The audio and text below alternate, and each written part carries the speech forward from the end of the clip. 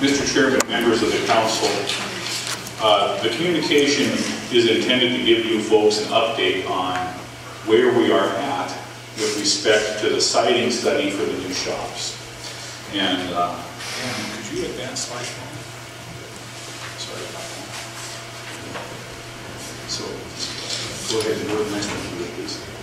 Hey, you gotta learn how to park. You can always tell Pioneer employees because they back into all their spots. Even the ones that we hired, John, they still continue to back into their parking spots. We got to care about that. So, but anyway, it's a late night, so we will get down to business here. We have a selection committee that the chief executive formed, and we are working with our consulting engineer to put together the best recommendation we can for a new shop location. You can see the names of the individuals that are on the selection committee.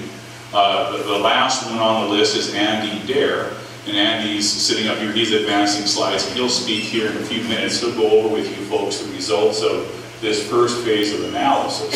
And the second to last name is Pat Panine, and Pat is also with us, and he'll talk in a few minutes about the schedule and some of the NRD's concerns. And as the council remembers, the shops are being moved because we need to remove the bare tailings, and the NRD is spearheading that process. And the NRD program is also paying all of the costs associated with relocating and replicating the shops.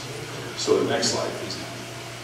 So when we last spoke with you folks, there were 8 sites that were still under consideration. So we'll just do a quick review of what those sites are. And before we get through this review, I want to say that at the end of at least this first part of the presentation, we're going to make a recommendation to you that 2 sites be taken off the list. Andy is going to do a review of the analysis that we have completed.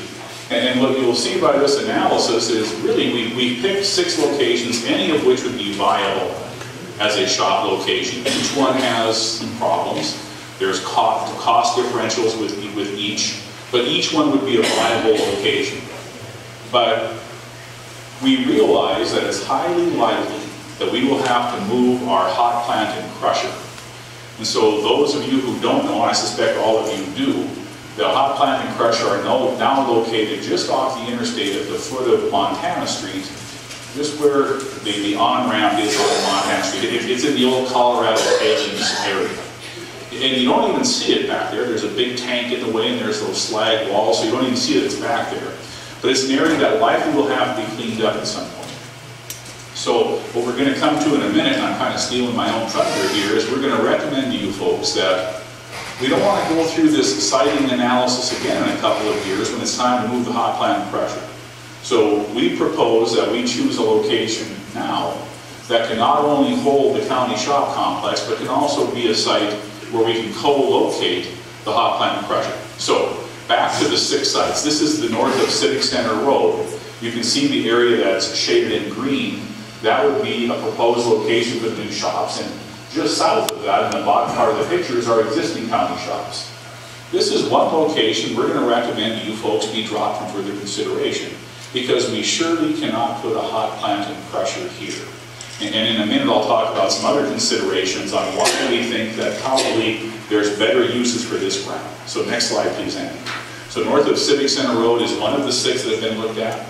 It's called the BNSF Upper Yards. It's actually that area just below the MAC. You know where the old roundhouse is, just off of Continental Drive? Below the MAC is an old BNSF rail yards. And this is another location. It's about 26 acres. It's a viable spot for county shops, but it's not a viable spot to also locate a hot plant and crusher. As folks know, the business district of the uptown is expanding into this area. There's a lot of land uses that would probably not conform well, for sure, to having a hot plant and crusher. And there's probably better uses for this ground than city shops as well. So we'll recommend to you here shortly that this be taken out of consideration. So the next one, the next 4 are still sites we want to move forward and do further evaluation on, the first of which is the Montana Pole property. It's 40 acres. It's presently a Superfund site. It's where the old Montana Pole plant was. There's still cleanup going on there. So we want to do further analysis here, and One piece of analysis we want to perform for this site is to find out just when it might be available for our use.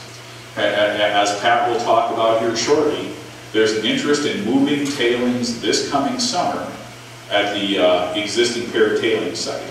So we need to have a location we can move the shops into within about a year or so. So one of the analyses that we'll do is whether Montana Pole can be cleaned up and made available to us in the time frame that we need. The next slide shows the 53-acre MSE site, the Mike Mansfield Technology Center. And this we will do further, we'll take a further look at. I know some of the council have toured the facility, I've toured the facility. There's some pluses and minuses here. And the next phase of analysis will kind of try to flesh out and put a dollar cost at what it would cost to upgrade this facility, to make it useful for our county shops, and what it would cost to operate out of this facility. So the next one that's still under consideration is one of two sites on Centennial Avenue. And this is the site of Centennial Concrete. That little island in the middle of the green shading there is our existing dog pound where Ed Randall has his office. And so this would be a case where we would buy out Marty Saluso and his son who own this property and then convert that into a county shops property. Just across the road, across Centennial, is the Metro sewer plant. So it's kind of an industrial area. In fact, it's an M2 industrial zone. So definitely our use down here would conform to the adjacent land uses into the zoning. And then I think it's the last one. The next one is the Gilman property. And it is just immediately west of the Saluso property that was on the previous slide. You can see at the bottom the lagoons from the Butte treatment lagoons. And Metro sewer is just the bottom of the screen as well. And this is about 20 acres that comprises where Excelsior Avenue and Centennial Road kind of connect there. It's a vacant piece of ground. I've met with Mr. Gilman, Jim Gilman, also with Marty Saluso. We have willing sellers in both of these cases. And they both understand that we're constrained, we can only pay appraised value for property. And they both are willing to accept that. I guess we'll know for sure when the values come in. So those are the 6 sites that are still under consideration. The next slide shows those sites. They're kind of in blue, they're the blue rectangles, and they're labeled, they're scattered around the town. Down south is the MSE site, and the other 5 sites are kind of clustered more in the center part of the city. Then there's a couple of dots in red on that map. It's kind of small, but if you squint you can see. The Civic Center, the existing corral, is in red and shown there in kind of the eastern part of town.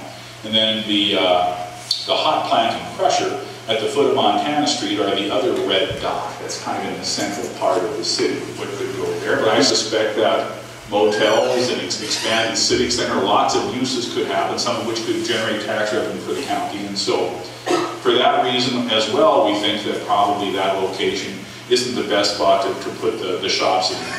And that goes also for the BNSF railroad property. There's probably higher commercial uses there.